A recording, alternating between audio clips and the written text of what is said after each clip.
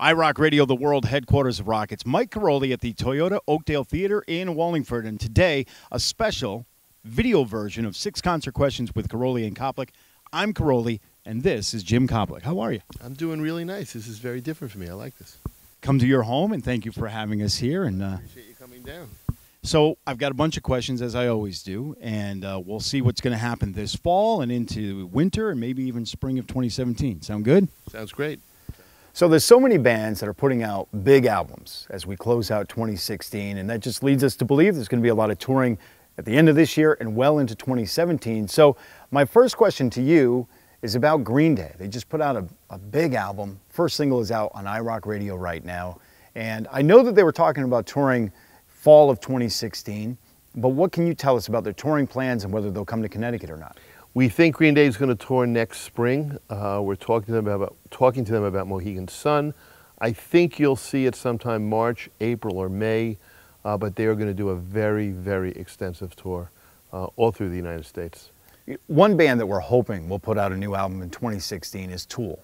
And it's been about 10 years since they've released a new album, but they still do touring business. I mean, they sell a ton of tickets when they decide to go out and play these shows. We don't know what the order will be. Will there be a new album and then a tour, or what? What can you tell us about Tool? Any chance of getting them not only to tour, but to come to Connecticut? Nothing at all in the Northeast. I'm in full agreement with you. New album, great.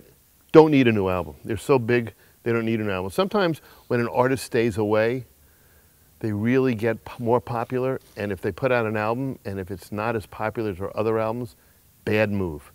I don't think Tool would fall into that category, but nonetheless, I think that from what I hear, Tool is going to tour next year. It's going to be the second half of the year, and it is more likely to hit most of the country. They seem to pick little pockets of the country to tour in, and then they get off the road. But it's really still anybody's guess. So 2016 marked the return of Red Hot Chili Peppers. They got a new album out. We're playing Dark Necessities on iRockRadio. They played Rock on the Range to kind of kick off the spring concert season here in North America. But they haven't really done a lot of touring of their own, coast to coast, Red Hot Chili Peppers headlining tour. But I would imagine with the album out and all this, I mean, it's time to do it, right? So what's up with Red Hot Chili Peppers and their touring plans? I think you'll see them. Trying to work on a date in Connecticut. If it happens, it'll be in February of 2017. I don't know if it's going to happen. We're having trouble. We're looking at the XL Center, but we're having trouble matching dates that they have available with dates that the XL Center has available. So I'm hopeful that we'll see them, but I would say it's not much better than 50-50 at this point. But it doesn't mean the second time around we won't be able to get it done in Connecticut. I don't think there's a bigger band for iRockRadio than Metallica. Probably our biggest core artist. They were at CCC, they are with iRockRadio, and they finally came out with a new album. We're playing Hardwired on iRockRadio, and everybody is now waiting for the tour. They just played the new Minnesota Vikings Stadium out in Minnesota. Well, and that's just the beginning. They've promised to do a worldwide tour, but when will they come to Connecticut, and what are your thoughts on Metallica? Well, I think it's been 20 years. I think 1997 was the last time they played Connecticut. I looked quite different back then. Me too. Right. But nonetheless, it was 1997, I think. They played the XL Center, which was then the Hartford Civic Center. They are doing a big, giant tour next year. I think you'll see them in arenas in the cold weather. You might see them in stadiums in the warm weather. As far as Connecticut's concerned, I would expect that we would have them either at the XL Center or Mohegan Sun. I don't think you'll see a stadium show. In all honesty, the Rentschler Field is a small football stadium and doesn't really appeal to any artist to play in a stadium that small. So I think you'll see them next year, 2017, somewhere in Connecticut. I can't imagine they're going to skip Connecticut this time around if they're going to do an extensive tour like they're planning to. So I think you would agree with me. The surprise tour of 2016 has been Guns N' Roses for a number of reasons. It's surprising that they reunited with some of the original members, Duff and Slash and Axl, of course. It's also surprising that they get along well enough that they're able to do a stadium tour this summer all over the United States. But I'm wondering, with the momentum of the tour and the fact that they're getting along so well, will they snowball this into maybe a fall or winter tour in arenas around the United States? What are your thoughts on that? I understand that they are going to continue the tour in Europe. They've played some South American dates already. And you're right, they are getting along great. I think that it's likely that they'll tour further into 2017 than planned. It's just, the sets have been great. The reaction from the fans have been tremendous. That doesn't really surprise me. They are one of the great live rock bands of all time. And Slash is one of the great guitarists of all time. Axl's one of the great frontmen of all time. It doesn't surprise me at all. With the success that they're seeing, and I agree with you, it's surprising how big they are, selling out stadiums over and over again. It's going to end up being one of the top 10 tours of the year. I would think you're going to see them in 2017.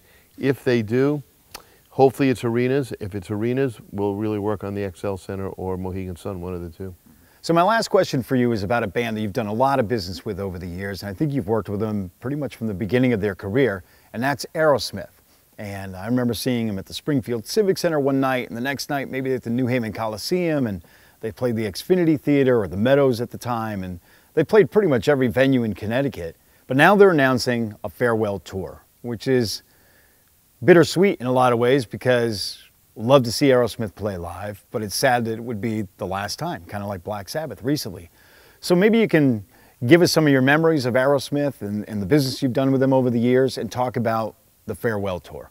Very beginning of their career, they opened up for the Mahavishnu Orchestra at Trinity College in 1972, I think it was. Sounds right, yeah. And it was the dumbest bill in the whole world. You got this jazz guy headlining, and you have this rock band from Boston opening out. But they were amazing. I remember seeing them and how amazing they were even back then. Young, hungry guys.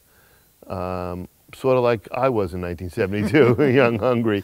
But we used to do a lot of shows that we double them up. We do a show in Springfield, and then we do a show the next night in New Haven, or in New Haven and then the next night in Springfield. It wasn't until the mid-'80s that they finally played Hartford, because we just loved the rock building in Springfield and the rock building in New Haven. And as I said, I remember the first time I saw them, they were really young bucks back then. And then I remember the time that Joe Perry dropped out of the band, and we had him at the West Hartford Ballroom, the Agora, whatever that's called out there. And we couldn't even sell tickets.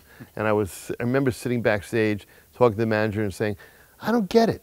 The guitarist isn't in the band, but the lead singer's still in the band. Why aren't we selling tickets? But it's the unit that needed to be together. And then they got back together and they exploded again with Permanent Vacation. And they're more pop hits. It went from a blues rock to real pop rock.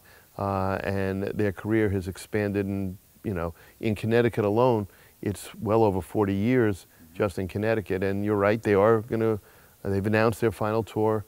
2017 probably will blow into 2018, I would think. They're that popular. We will bring them back into Connecticut. My expectation is you'll see them at Mohegan Sun. So this has been fun. Thanks for having us in your home here at the Toyota Oakdale Theater in Wallingford, and thanks for spending some time answering some concert questions. So this has been 6 Concert Questions with Karolyi and Koplik here at the Toyota Oakdale Theater in Wallingford on iRockRadio.